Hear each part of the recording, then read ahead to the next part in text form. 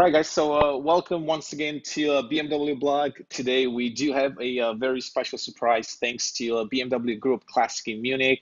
And our special guest today, it's Ben Voss.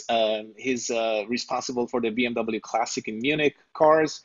And he's gonna take us actually behind the scenes, show us a few cars. We also have, Nate Rich from the BMW Blog team. So Nate and I will be the co-hosts. We're gonna ask Ben some questions. We're gonna have Ben walk around and kind of show us what's special behind the scenes at BMW Classic. Ben, welcome. Hi guys, good to see you. Good to see you in Illinois and NYC. So we're here in Munich. You hardly can see anything, but in fact, I chose a very good place with a good view to start with. And let me just switch cameras over there, because this is the view from the first floor from our workshop. And you can see quite some cars, but to see it better, I start going downstairs. All right. So in fact, what you see in here is one part of our workshop. This is where we maintenance our own cars, which is happening here and here. We have two M5s here. So second gen E34 M5, that's a 3.6 liter. And then the V8 powered E39. And in fact, what you don't see, and I can show you here if I make it up there, the reason why the car is on the lift is this sticker, because the TÜV, the German authorities, it just expired. And this is the reason why it's here on the lift, and it gets checked. And then next Monday, it will get the approval to get back on the road, because this is a car or collection which we drive. Sometimes we take this also media drives, we do photo productions, video productions with this car. And in fact, we had this on the launch of the current M5 in order to have it aside with all those others. This is our E34. You can see the front bumper up here. In fact, I don't know what's happening to that car at the moment, but yeah, I guess they'll fix it in a short period of time. All right, sounds good. So this is very German. This is our tools, and it says BMW Spezialwerkzeuge, so special tools. So they actually use those, right? They actually use those. In fact, for the not perhaps for those cars, for the newer cars, but in fact for the older cars, they need some special tools, and this is when they get it. So this is one part of our workshop. In fact, there is another part right across it. Okay. So this is the place where we mostly do the short-term maintenance stuff. So cars don't stay here for long. So for long-term projects, full restorations, which we do for our own cars and for customers' cars, we put them on the other workshop, and then they will stay there a little longer. So then we have full restorations over there. So you have a full restoration workshop where you can basically, so before we move on, can you take any restoration projects, or they have to meet specific criteria? No, it has to be a BMW. That's okay. Yeah, that's the thing. No, we work on, we have what we do have our concept here, and regarding our guys that work here. So we have very young, talented mechanics, as well as older, experienced mechanics. And what they do is that they have a lot of exchange between each other. Like the more experienced guys tell them how to work on the older cars, and vice versa. So that they have, when it comes to electronics, the younger guys are having an advantage when they start, and then they tell the older ones how to work on this as well. So we do have some specialists, like you can see those small bubble car Isetta over there. Mm-hmm. We have, for example, Jarek, he's the specialist for our Isettas. And but the people are working on it. Okay, then we have some specialist guys for the motorsport cars that are working on those ones. But in fact, we can manage every BMW right from the first 3/15 until, let's say, E39, E38 gen, sometimes a E46 M3 or even a first gen Z4 M model makes it into our workshop, but those are the newest ones, except the Z8. So if I have an M1, let's say, and I want to restore it, can I just bring it to you guys, or you're not available for every customer? No, we are available for each and every customer from all around the world. So in fact, Okay. our customers, they really come from all around the world, especially when it comes to those high value cars, because customers want to have the cars worked on at the, let's say, heart of the classic brand. Hmm. And they trust us that we have like the best experience working on those cars. And this is when the cars get here. And in fact, we don't make any difference between like an M1 or we also have E34s, 520s in our workshop from customers. So we don't really make a difference on that. Okay. What's the Is it longest project that you guys worked on? I mean, what's the longest project time-wise that you've worked on? Like a year, 2 years? Yeah, it depends. So like customers always get priority. So when we're working on those projects, we start and then working on them. When it comes to our own cars, we sometimes make a break when our workshop stuff is so busy that Hmm. they say, okay, let's take a break on that. So then we give priority to the customer's The cars. customer. So you Okay. could really not put on a tag, but like one of the most, let's say, complicated restorations we did was the 507 of Elvis Presley. And this Yeah, took I us remember that about one. 2 years. 2 years, gotcha. Yeah, Yeah, I actually saw that one in Pebble Beach. It was beautiful. yeah, I is would there All right. say. any special training that technicians have to go through to work for Classic? No, there is not a special, like, let's say that they go on seminars that are only for BMW Group Classic or for classic cars. In fact, we count on their experience, what they did. So when you are working in this classic car segment, you meet a lot of people during the work. So we have, example, one of our younger guys in the motorsport part. He did. He worked for a guy who raced M1s, and we met him. And then sometimes he switched over to BMW Classic because we were pretty sure that he's the right person to work us. But this is not. So we are not choosing, but we get our stuff not on a special, let's say, process we do it, but we decide Mhm. from person to person. Okay, cool. All right, so That's it. yeah, Guys, are you afraid what's behind this one? I don't know. Let's see. Let's see. Let me open the door. You got me Uh, intrigued. Yeah. So this is our truck, just right all the way behind. This is okay, section, and this is the entrance. Please excuse the noise it makes now. sure, no problem. All right. So this is the Okay. main. So this is the main facility, right? This is the main facility. This is the part. In fact, this is the whole building. If I do an overview, this used to be. Let me. Oh, so that's heaven. Hmm? So that's heaven. That's heaven. Yeah, this is in fact, this used to be the very first plant that BMW built in 1918. So in here, they did aero engines and like the small motorcycle engines up to 1922 when they sold this one. And then they moved to what is now the plant number one. But this is where, this is where the early days, where the beginnings really happened. And now then we chose to build this one as a vault for our cars. In fact, what we will see, and when we will stroll through it, this is hosting around 70 cars, 70 to 80 cars, which is a small piece of our collection, but it's like we try to showcase all different kind of models, different eras, and to cover this one. And So Ben, before you get started, let me ask you this, because we're gonna get with the cars, and then I'm yeah, gonna forget. Can we settle the story behind the BMW logo colors? I mean, I've been writing about that for quite some time, but there are always different stories on where the colors Bavarian came from. flag. So That's I what just I'm want to going hear with. it. So I just want to hear it from you, basically. okay. Let me do this on the backdrop of the kidneys of our Okay. kidney. and then we can swap to something else.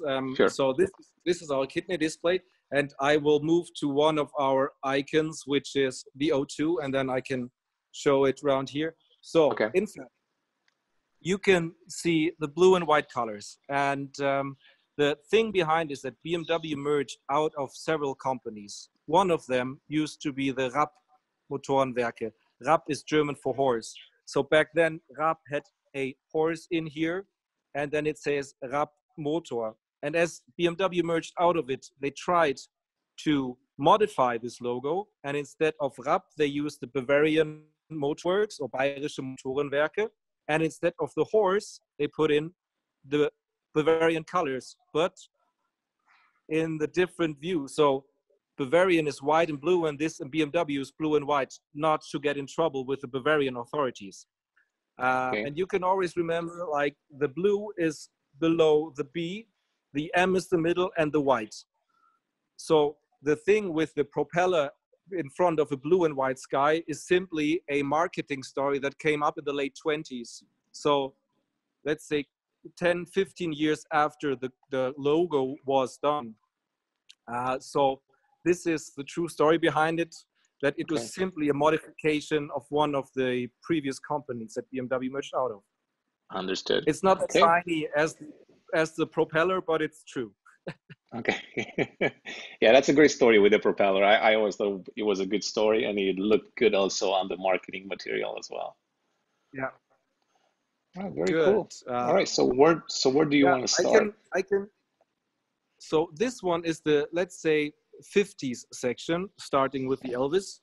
But as we are talking some history, I will not want to miss this little car. So everybody knows the Isetta, everybody knows the O2. People tend to forget about the 700, but in fact, this was the car that saved BMW's. So, you know, in the late 50s, BMW got into troubles, and this was the car that earned the money to develop the O2 and the Neue Klasse series. So if we wouldn't have this one, there wouldn't be probably not an independent BMW brand today.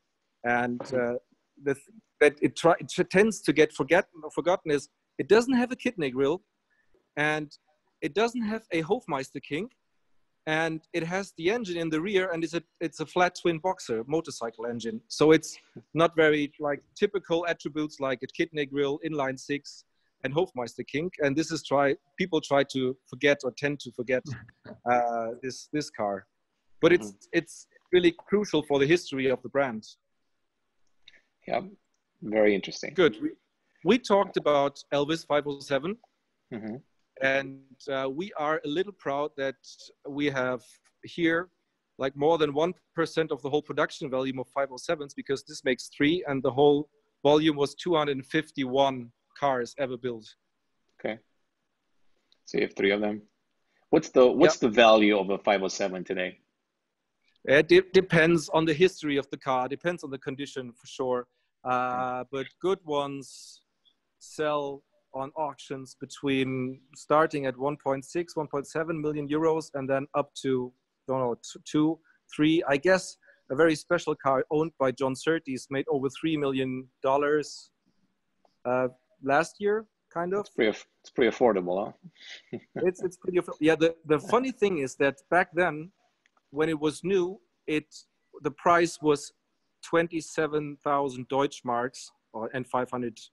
27,500 Deutschmarks, which was the same value as for a house in Munich. Interesting. And today, a house in Munich costs 1.5 million euros. So it's both developed the same, in fact. Yeah. No, so but you could have invested in either one. Talking about BMW classic cars, this is the most valuable serial production classic cars from BMW, from the brand. Yeah. Gotcha. Very cool. So I have to admit it's a little tight in here because we have some space or some issues with the space at the moment, because we had to clean another room. This is something else very special. Is that the 328? That's a 328, but this is a special body. This is the Berlin-Rome Roadster that was built for a race that never happened. So Germany and Italy wanted to have a race from Berlin to Rome. And so they asked the German manufacturers, not only BMW, to build race cars for that. So they built this car together with Carrozzeria Touring Superleggera. You can see the badge on here. So can you see it? Is it okay with the reflections? Yeah, you can see it, yeah. Okay, so they built this one on the basis of a 328 sports car. They tuned the engine up to 120, 130 horsepower. It was a 2-liter inline six. And those cars were very successful. Like all the special body cars on the 328s, like the Coupe made the win in 1940 at the Mille Miglia. This one finished as well. Then another Roadster, which is not here at the moment, finished second and third. So in fact, those were quite successful back then. And all these special body 328s are regarded, we talk of them as our crown jewels. It's beautiful. Does it have aero covers on the rear wheels as well? Yes, it has. It has like nearly fully covered. Can you see it? Yeah, I need to take the other side. You can see it from the other side better. It's even got a roundel on there. Beautiful. Yes. That's really cool.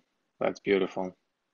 Well, then I need to just, luckily I don't have any buttons on my trousers, so I won't scratch anything. Otherwise I'm not allowed to return on Monday. Oh, you're not really? Oh yeah, exactly, yeah. No, that's just joking. So then we continue with the 50s. Like all those, in Germany, they are called Baroque Engel, so Baroque angels, as their design back then was a little outdated already when it came into the market. But it was the approach of BMW when they re-entered the car manufacturing business after World War II. The approach was to build big cars to earn the most money out of one car.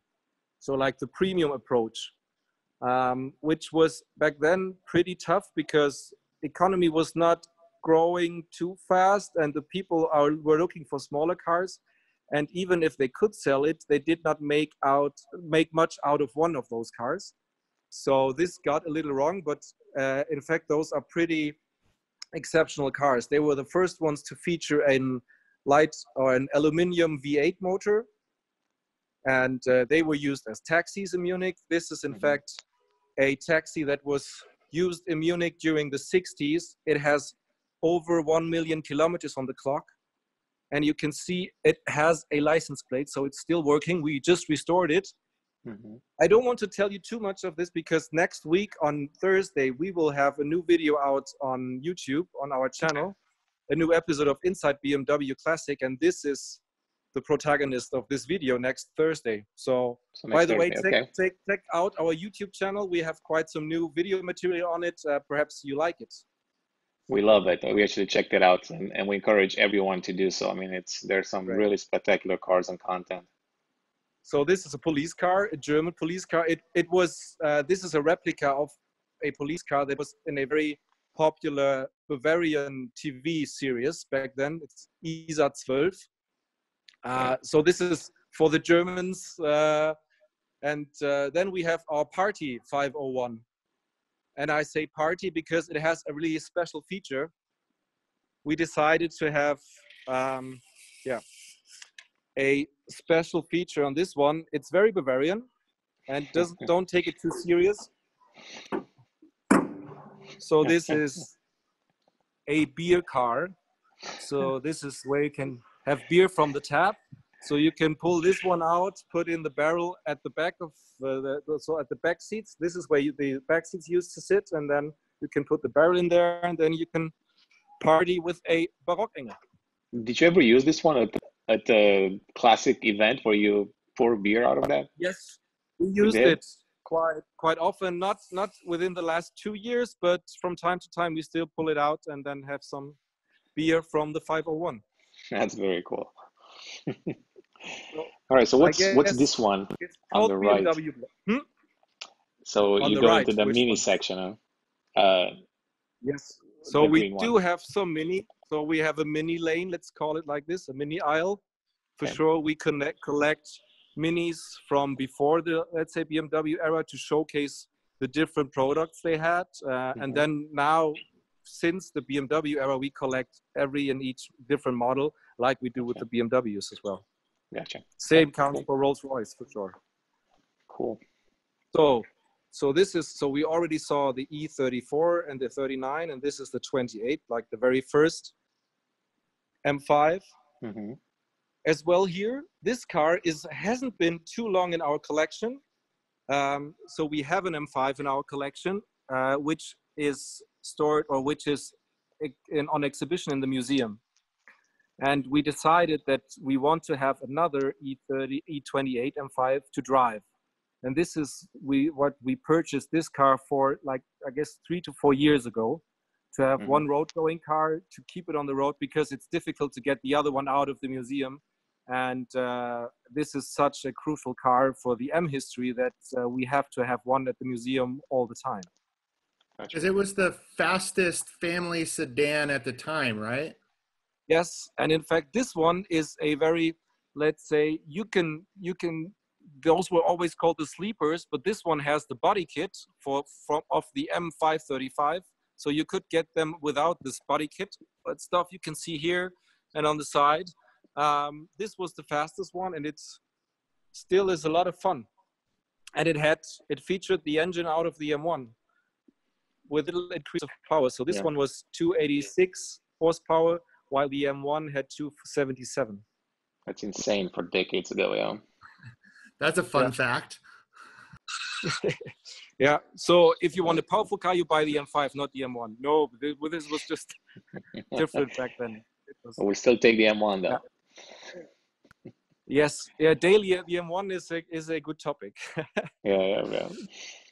So we have those, and this car is not in a perfect shape, but like you see, the leather seats are a little worn, but I love this pattern on the seats, like those the massive leather with the M colors in it, and like the seat adjustment,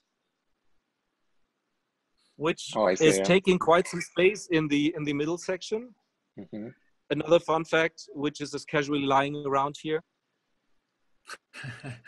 Whoops. So let me tell you that we have good security on site, and this is why we have all the keys inside the cars. So all the keys are inside.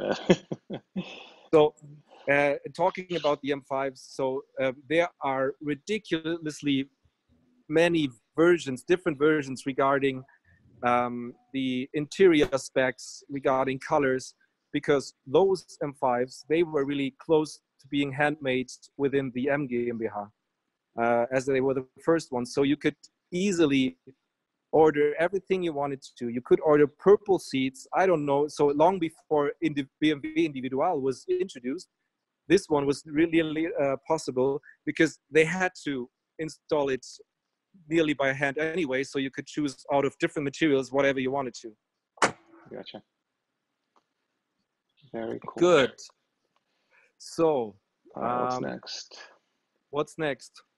E38, I already told you, this is one of the last model lines that came into our responsibility parts-wise.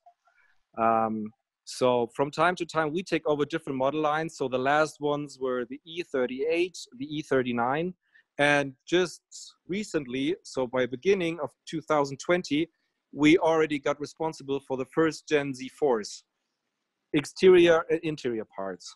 So this is, at a certain point, we change, so we take over the responsibility for part supply. And this is also why we have those, let's say, newer cars in our collection here, to showcase this one as well, to have the, let's say, future classics on here. This is also a story. So this is a future project of our motorsports team. This is a shell of a M3 Group A car. Yeah. So this is really, you see, it's still dirty. It's nothing really on it at the moment, but we keep it here. And then if we have time, then we try to, or not we try, but we will then basically bring it back on track. Gotcha. So you want to see what's with this one? Yeah, let's take a look at that. Why is the hood open? Why is it open? I guess you know, Horatio. I can open it. Oh, yes, the one, yes. I just saw the So recent photos, yeah. So that's the V12, huh? V16, sorry. That's the V16, exactly. V16. That's the Project Goldfish car. Oh. This is back in '87 when Mr. Fischer, who was responsible for the 12-cylinder engines within the company, got asked by his boss to build a V16, and he said, "Okay, just give me some time and 2 V12s, and then I'll make a V16 out of it." So in fact, what he did is with the 2 V12s, let me try to show you. So after 1, 2, 3, 4, this section, he cut it, the engine, Okay. both old V12s. And then from the one, he got this section, and then he got the other section from the other engine. So he mounted those ones together. So this is not like a V12 extended to with 16. 2 cylinder banks, but in fact it's 2 V12s, but cut it in the middle and not right here. Interesting. And as they didn't have, sorry, was there any reason why it didn't make into production? I guess one of the reasons is lack of space for the radiators. It's and tight. Yeah. I could not imagine that people would have liked those air intakes. And what is more, I guess people would expect from a 7 Series bigger space in the trunk than this one. Yeah, in fact, the spare wheel is missing here. If you put in the spare wheel, there's even less space. So, but you see the rear vents in the fenders. That's kind of what makes it cool today, right? I think if you were to build this today in limited numbers, people would actually buy it because it's a really cool design. It's very aerodynamic and everything else. Yes, yeah, that's kind of true. But in fact, this was never meant for serial production. This was one of those projects is to check whether what is possible and what would make sense. So, Mr. Fischer, who just turned 80, I met him in February, and he told me some stories about the car. And he said that the sound is gorgeous. I cannot start it because this one doesn't have the keys inside. And did you ever drive it on the road? This car was driven on the road while testing. It had a registration, a temporary registration, and it did over 1,000 kilometers. It was also shown to the board of management back then. Okay. But it never really was planned to have it in serial production, only because they thought, okay, it's getting heavier and we get more output, but it doesn't really, the balance is bad because it's heavy on the front. So they decided to go with the V12 because the V12 was totally sufficient. Gotcha. Okay. So while talking about the Goldfish, there's another gem in here. This GT? One, that's the M3 GT. That's one of 356 ever built. All of them were built or were painted in British racing green, so you could get only this color. So this was built for homologation purposes. And what makes it different on the outside is the front splitter. Mm-hmm. So this one was, you might see it here, this section adjustable, so you can push it back or pull it forward.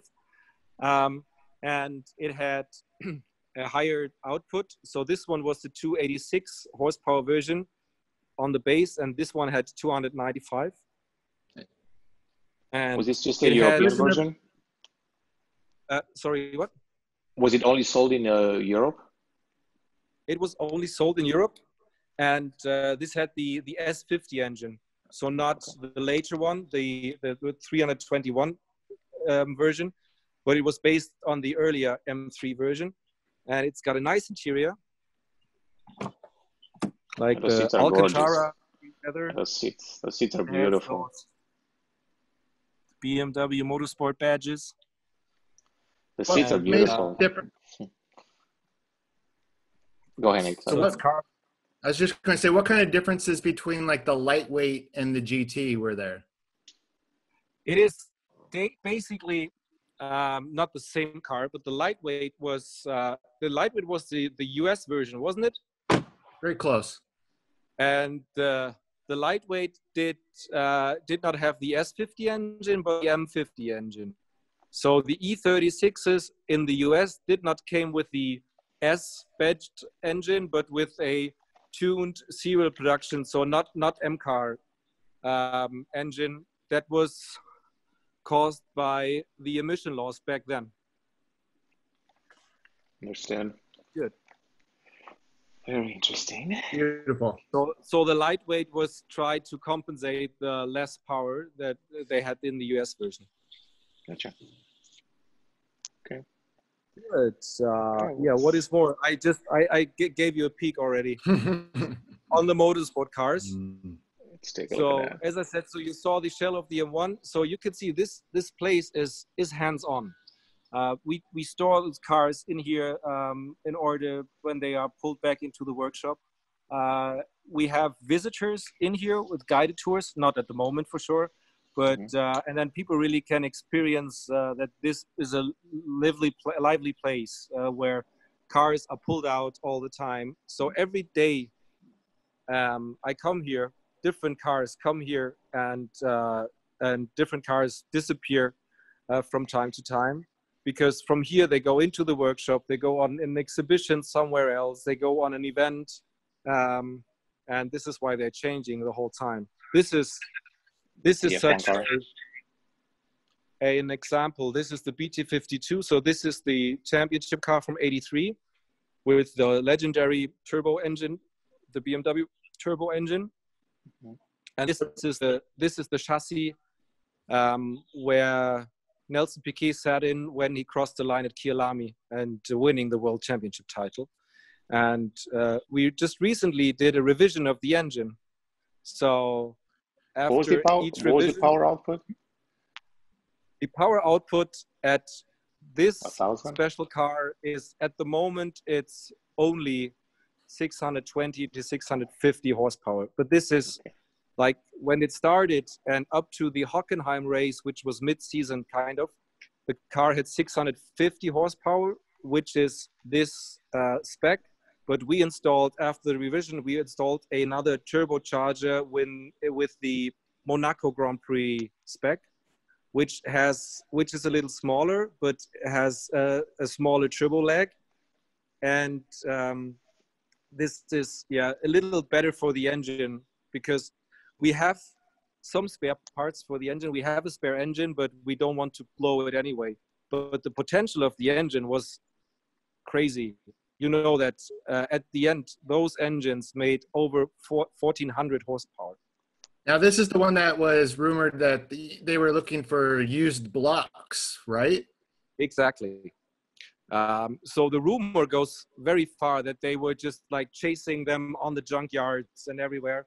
But there is a true background behind, because they were looking for engine blocks that have gone through many heat circles in order that the material has less tension on it. So this is the reason why they did this one. But they did so many modifications on those blocks that you could really say that this is a rumor, and it has some true aspects. But the rumors, they go so far that they I don't know, beat up the engine blocks. They threw it against the wall or something. I've read so many things about it. So in fact, this back then, Formula One was not so technical as it is today, but it was already very professional. So parts of the rumors are simply not true. Yeah. Good. Cool. This is the junior team, the 320 Group 5 car, another car which we just finished last year. This car stood in our collection for quite some time, unused and in a bad shape. And when we had the paint removed and now it's getting difficult for me. So those are the baths of acid you just you dip the bodies into to get the paint away. What's the proper English term for that? So when you do a restoration and you dip the chassis into an acid to remove the color, in fact. So when it came out of this, nearly the whole rear section was gone because it was so rusty. So the car went through a whole rebuild, and this is the final version now. And the car got back on the track last year in Hockenheim at the final race of the DTM last season. I think I saw some photos. Yeah, it looks beautiful also. There goes the CSL. There goes the CSL. In fact, to be honest, this is not the original car. We have the original car, or one of those original race cars. This is a replica, which we put on a racetrack quite often, which is used for taxi drives on race events. And then we choose to build up a replica, which is hardly, it's hard to separate from the original because it's really true to the original. But yeah, we use this from time to time. Hopefully sometime again this year already. We don't know. We wait. So all those cars are waiting desperately to go out on the track. DTM. Yeah. And this one is the M3 2.5 liter version. So you can separate it from the bigger front splitter and the adjustable rear wing. I can go a little more. I guess some of the people want to see the interior as well. So that's the rear wing we are talking about. Talking about wings, there's another big wing from the Batmobile serial production. Right behind him. And let me open. So this is what an M3 DTM car looks like. I love the minimalism of it. Yeah. Good. Very, very cool. I don't think I've seen one inside. I've only seen the outside of it in person. Good. So, Horatio, you're not asking about the M colors. Well, I was going to, but then I remember that I actually wrote an article last month, and it was based on some quotes from Mr. Nerpach. Yes. So I basically got the full story, but if you tell me that it's different, I'm curious to hear it. I mean, No. The story is true. So what was your version? Was your version like the red for racing, the blue for BMW, and the purple for the mixture of both? Or was no, it so basically they wanted to use the idea was that when he came over from Ford, he was trying to bring Castrol in as a sponsor. So he had to use a combination of the colors that will match the color on Castrol as well, because they were trying to bring them in as being the sponsor of the BMW Motorsport. And it never worked out. And basically, they didn't come in as a sponsor, but, BMW marketing team liked the colors and the logo, and they just stuck to it. So that's kind of the whole thing. Now, there is a transition in between colors that was explained and also, but initially they really wanted to show Castrol that it's very close to their logo and they should come in and bring money. Yeah, that could be true as well. Nobody has a 100% proof, but I never ever in my life won't say that Jochen Nerpach is saying something wrong, because he's one of my big heroes. He's such a great guy. He's a great guy. I actually met him. I met him 2 years ago in Le Mans in France, and we talked about it. But then I also went back to Alex Sheremet from BMW Romania. So he actually reached out to Jochen to kind of confirm this. So that's why I know that it came from him directly. So I'm sure it's almost true. Yeah. Yeah. It sounds valid in every case. Yeah. So what's the bike next to it? The bike, that's the most successful, which has become the most successful bike for BMW.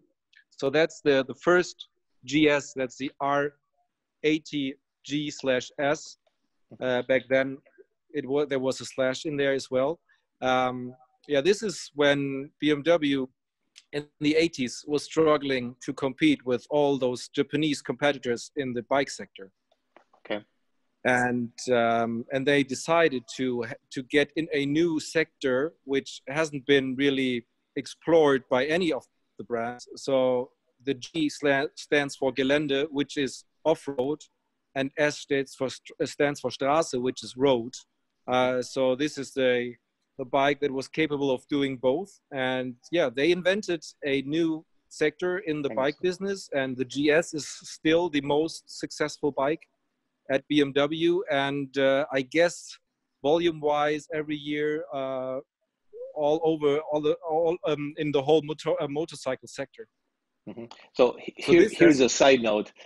So I was just watching. So there is this show on Showtime, and it's called Billions. It's basically all about rich people, you know, doing the whole stock market.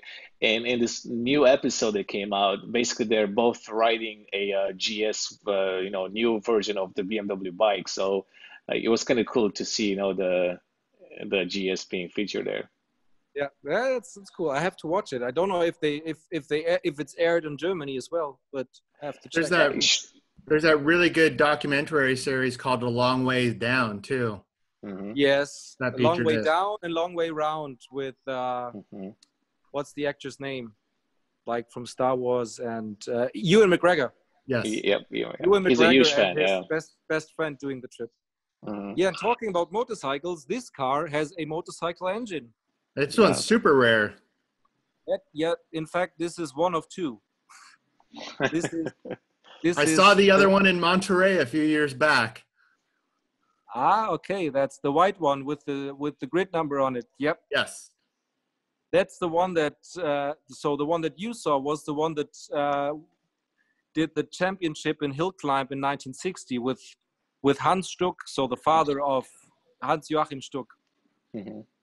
And this is the second one that they built. They were just only built for the purpose of hill climbing. It is rear-engined, 700cc engine. It's pretty lightweight. It has a minimalistic interior. Mm-hmm. Basically, it has just the rev counter. This one is for rallying actual stuff, and then it has a small table here, I don't know if you can see it, which translates the RPM into kph. And the sticker below says range of about 200 kilometers. So you can see they did put a lot of efforts on lightweight stuff, so you can see all those holes they drilled into the frame in order to save weight. Good. Yeah, should we go over to another, let's call it sleeper. So this looks like a usual facelift E34, but perhaps by the license plate you can tell the engine. That's the 540. That's the V8 engine. So the top shelf model, except the M5 back then. What's the color name? Yeah, what's the color name? Horatio. So now you're getting, that's tough. Let me check. It is Maledivenblau. So Maldives blue. Wow. I've never seen it before. Can you still get it from the individual catalog? I was just gonna say. No. This was not an individual color. This was available. It was available. Okay, gotcha. So it wasn't individual. So yeah, no, I don't think that's an individual color. I think they can do anything if you pay them, honestly. Yeah, for sure. So this is like, it's a very bright interior as well. Mm-hmm. It is not. It's beautiful. It's an automatic transmission. So the manuals are even rarer as well, and still looked after. So if you find a 540 with manual gearbox, this is a kind of not unicorn, but it's rarer than the M5, in fact. Yeah, it's absolutely gorgeous. We talked about the CSL. We did, yeah, we did a little bit. I always love the wing on that CSL. That's this, yeah, and those additional air intakes, and that's the latest version. So they did several evolution versions of the CSL. So this is the latest one with the big wings and the 3.2 liter engine, and this is such a blast to drive and to hear, because they, as I said, they use less insulation on the car as well, and at a certain limit, at a certain point of the revs, the whole car begins to scream at you, and which is, yeah, bringing you a lot of joy. Good. I guess you know this car. Yeah, so that's the one that we've That's been the one you just featured.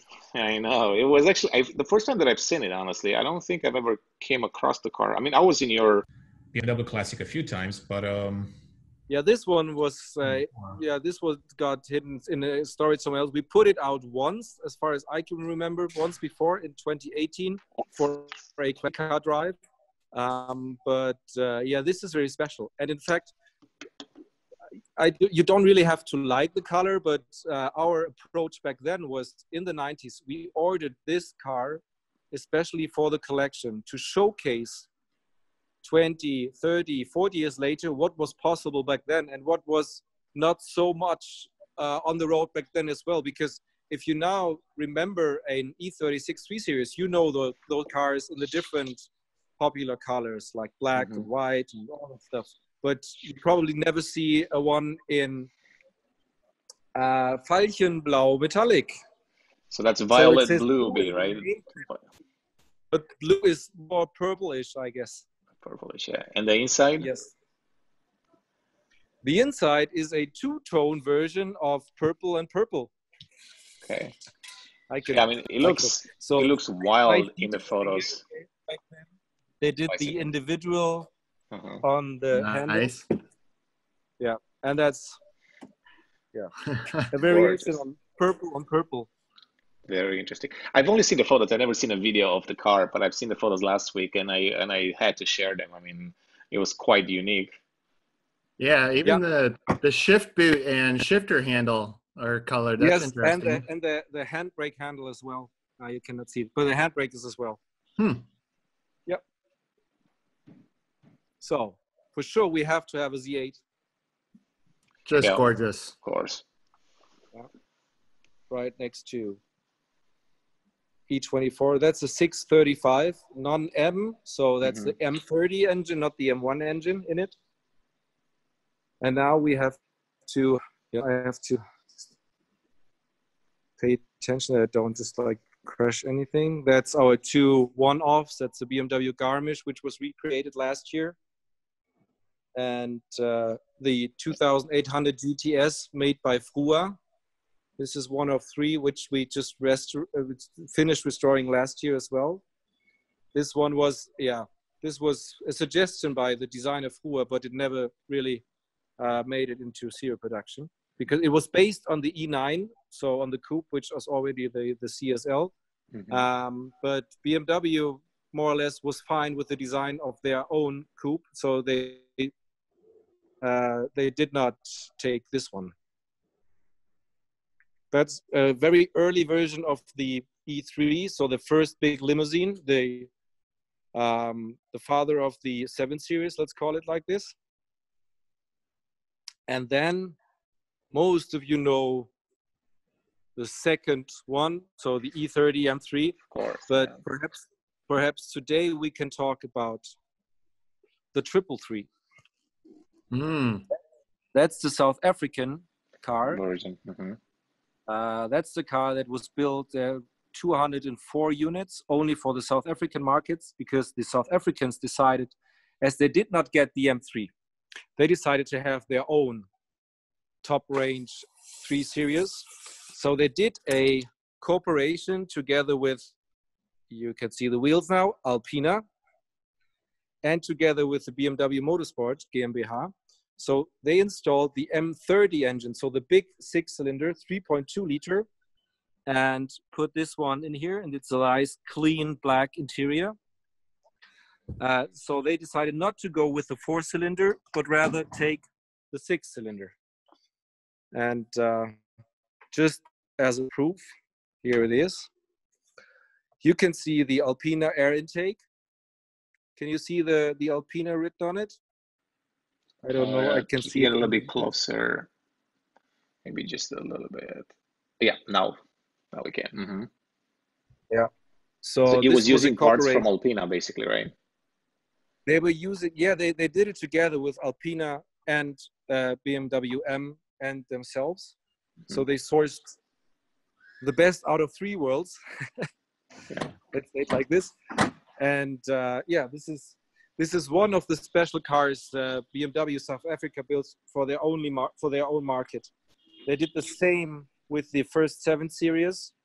Yeah, I just wrote an article on that yesterday. Mm-hmm. When they chose the M1 engine over the turbocharged engine that was used in the other versions. Yeah. So the South Africans always had love for special cars. Yeah, nice. Yeah, we actually wrote a story on the 7 Series yesterday. We did a story on that 7 Series, which was cool. So yeah, on the racing series as well. Yeah. Yeah. And this one is a pretty dusty M5. And it just arrived yesterday, I guess. And this is a good example to talk about. You can see the small sticker, Handel, which means nothing else than trading. Okay. So this car, by the way, US spec. Our colleagues that are in the trading department of Classic, so these are the guys that sell Classic cars to our customers. They look for cars as agents on the market and all this stuff.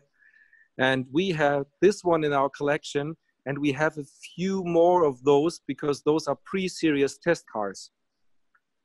And what we try to do is we try to get a registration for these cars again, because as they are test cars or were pre-series test cars back then, you only got a registration for a certain period of time.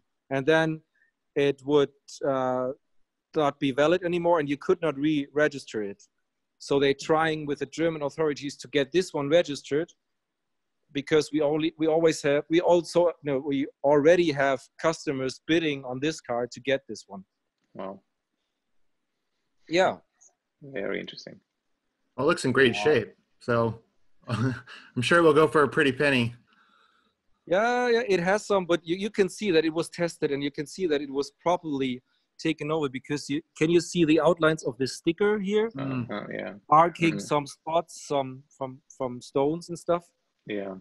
Yeah, they did a thorough work on getting the car back again. Yeah, cool. And I guess this is a good transition to the M1. And not only one M1, but another one. Oh, yeah, black one. You don't see many black ones, yeah. Don't see many, yeah. Yeah, I usually see red and white. This is a dark blue. Oh, dark blue, sorry. Yeah, it's blue, yeah. The color always goes for black, but it's a dark blue one. So this is one of 3 that we have that are road going. And, that's the one that you drive sometimes, right? Exactly. This one, the white one, and the red one. And the funny thing is that, not funny, but if we put it out, so 2 years ago, we had 40 years of BMW M1. So we put those cars out quite often this year, and sometimes in like 3. And at the evening, sometimes when we had to refuel the cars, I helped the guys from the workshop. So, and then you recognize that each and every M1 has a certain or a slight different character. So because they were more or less hand built as well.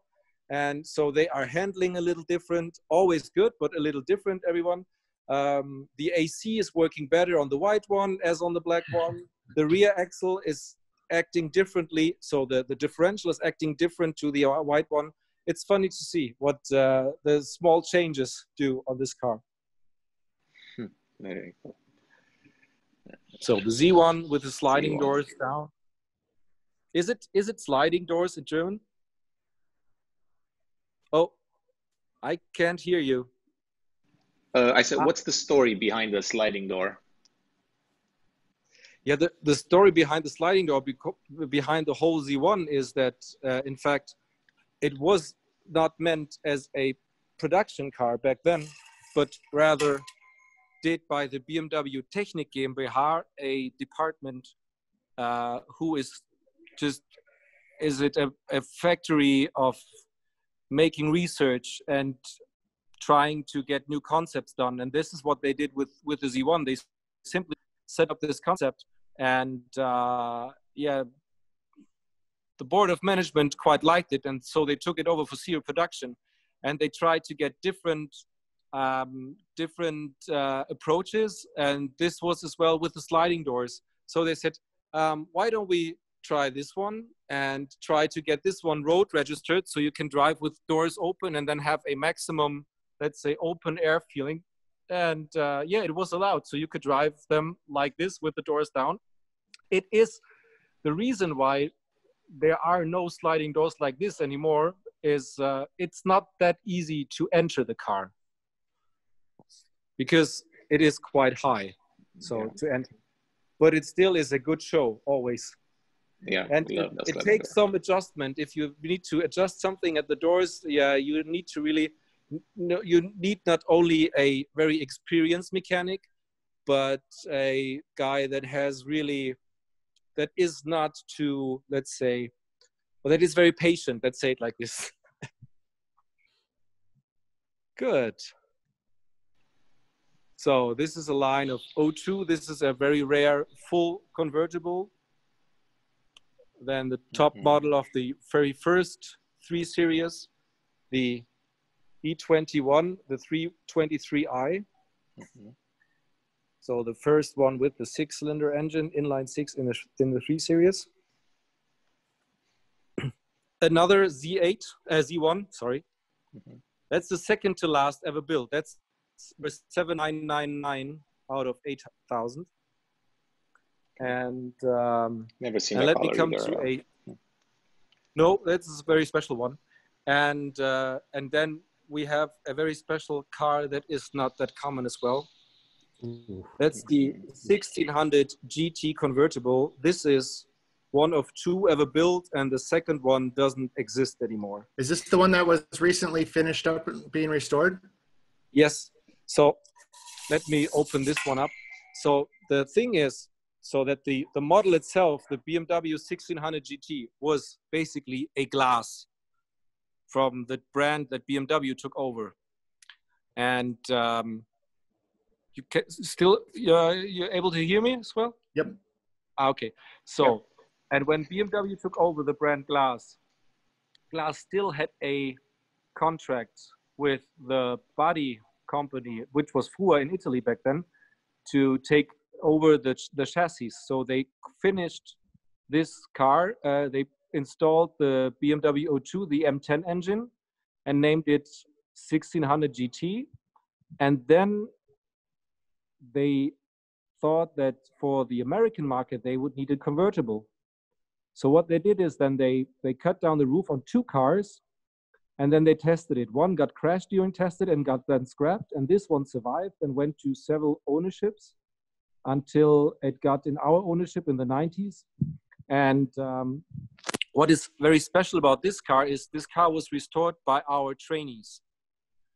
So in the plant in Dingolfing, which is the biggest plant except Spartanburg, they have a workshop for the trainees. And the first thing the trainees do when they join BMW, they come into the workshop and they start working on project cars, on classic cars. And we tried to get glass cars as well, because Dingolfing was the home of glass. And sometimes the trainees tell their grandfathers that they are restoring a car that their grandfathers probably mounted back then in the 50s and 60s. And so this is a project that was done by the trainees at the BMW plant, which is making us proud, and them as well. And we always have at least 1 or 2 cars in their workshop to get restored. So there are other projects going on as well, which we will present in 1 or 2 years. It's beautiful. Good. Very cool. So, and then we're back again with the purple E36 next to the red M1, which is the third of the three I told you about. Yeah. Okay. And yeah, guys, did I forget something? A very special car that you haven't seen now? Which one? I'm not sure, but perhaps some engines. Yeah, let's see. I mean, I think we've seen all the cars. You You've did seen have a all the few. cars. I think you did have a few cool ones back in the day there. Like some of them that were featured in movies. I think you had one from the James Bond movie, a 7 Series. Exactly. You had one that was the one with bullets in it. I mean, there were a bunch of crazy ones out there. Yeah, the Mission Impossible from the Mission Yeah. Impossible episode, different ones. Yeah, that don't have it here, but from time to time we get it. We get a few requests, or we got a few requests on the James Bond cars until the new James Bond was postponed. But I guess we get another request on that car when the movie will come out. Yeah. This is a very interesting thing. So I can show you here. This is the very, very first BMW Boxer engine. So this is not the first type of engine, but this engine is the very first ever built in 1920. You can see, perhaps can you read the 25001 below the BMW? Yeah, that's the proof that this is the first one. This is because it was built in 1920.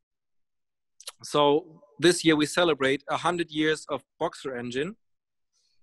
And luckily we found this one at a collector near Munich. And in fact, this one was used for decades as a water pump at a farm. But not only water, but also, yeah, what do you pump in a farm as well? Like I don't know the German, the English term. Like it was for waste, in fact. I see. But then gotcha. now it got back, and this is not restored. This is the way it was found, and it's kept in this same condition. And then this is the first, let's say, the first legendary inline six of BMW. That's the one that was installed in the 328, like the 2-liter inline six with 80 horsepower output in 1936. Some really big carburetors on top. Yes. So the reason for that, or they tried to have, so the intention was first to have a cross-flow cylinder head.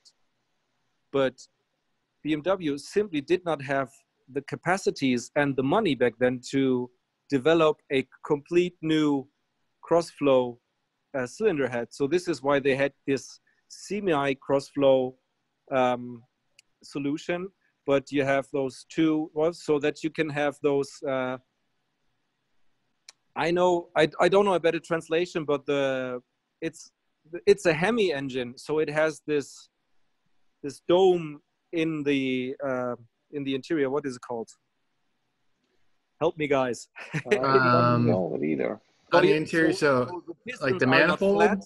The pistons are not flat, but like this shape. So you have a better, so the fuel air mixture burns better, and this is this, and they had to do it and to have the valves from here and from here, so yeah, they could have this shape. So this was the best solution they could get out of their capacities and the money they had in that time, because BMW was quite a small car company in the 1930s. Interesting. Very, very interesting. Look at those. That's the M1 engine Pro car spec. Spitting fire, huh? Yeah, from time to time. And that's the Formula One engine that I told you about. So this is the one that made up to 1400 horsepower, but only for 3 laps, like in lap, hot lap, and then out lap, and then they swapped the engine back then. Gotcha. And they used quite some aggressive additives for the fuel. Someone is asking here, sorry to interrupt you. Someone was asking if there is a 2.5 inline 6 or if there is an airplane engine somewhere there. No, unfortunately, the airplane engine is in our museum. So They are pretty hard to maneuver, and those engines all need to be maneuvered. You see those boxes in here. So we have to do a session in the museum sometime. Gotcha. So there's no, and a 2.5 liter, this is not, I don't know if what kind of engine he was asking for, but that's the M30 inline six, so the big engine, the big 6-cylinder, introduced in '68 and then used up to the '90s. Yeah. Good. Cool. All right. Well, I don't want to keep you too long either. I know you've been talking for like an hour and a half almost now, or like over an hour. Oh, why don't you interrupt me? Did we miss anything? Let me see. Was there anything else that we missed? I don't think so. I said us. You have a few I said us there too, right? Got that. Oh, the one thing that you didn't show, but we'll do it next time. It's the. I don't think people realize that there is an electric car that was made by BMW in the '70s. Yeah, the O2, the 1600 Electro. In fact, we did 2 of them. 2 of them, yeah. Yeah, I guess this is a cool spot. Yeah. Oh, yeah, exactly. You can see from the back. That's the gallery. Yeah. No, the O2, in fact, this is a car that we built 2 of them for the Olympics to guide the marathon championships and all that stuff. But yeah, that's the thing for another, because it's not here at the moment. It's in the museum, as we have a special exhibition in the museum about urban mobility, electric mobility. And as this is one of the very first electric cars from BMW, this is showcased there. Cool. Very cool, very cool. Well, Ben, this was amazing. Let me ask you this before we let you go. So when you open up, do you offer public tours like every day? No, in the Classic department, we have tours every Friday and Saturday. Okay. Friday afternoons. So you can join them. You can check the homepage of BMW Welt and BMW Museum. You can check the guided tours section, and then you can book it. We in the next weeks, we will try to reestablish those ones. So we will reopen the Classic and the museum on Tuesday. In fact, we are allowed to do so. So this is the first step, and then we will establish the guided tours afterwards, because it took us really by surprise on last Tuesday, this Tuesday, it took us by surprise that we are allowed to open next Tuesday. So we made everything work, and just like to get up the museum working and all that stuff again. So we will be open on following Tuesday, next Tuesday. Same goes with the Classic. The Welt will reopen a few days later, and then tours will be available hopefully soon. Gotcha. Very interesting. Well, Ben, thank you so much. This was amazing. Hopefully we can do this live when we get to Munich again. And I look forward to some more media drives. I know I wasn't able to come last year, but my guy had a lot of fun there, and I was kind of jealous of all the cars that he actually got to drive. So hopefully you reestablish those and we can go back to somewhat normal and do some cool stuff. But we'll find something. If you come back to Munich, we'll find something for you to drive. I'm sure about that. For sure. And you too, Nate. Exactly. Hey, I'm a motorsports guy, so you got some big strings to pull. Okay, so we still got some time left, I guess. Exactly. Okay. Ben, I hope you're having a great weekend. I hope to see you soon. Guys. Always a pleasure seeing you. Same to you. Appreciate it. Thank you. Take care. Bye, guys. Bye-bye.